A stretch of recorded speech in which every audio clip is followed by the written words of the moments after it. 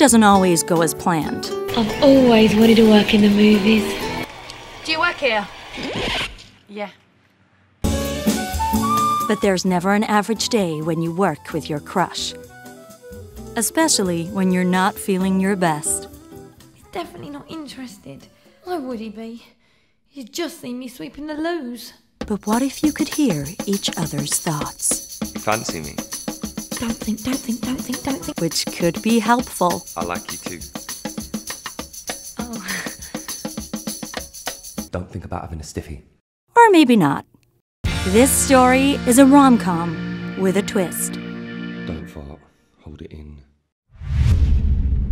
Oh, too late. Oh my God.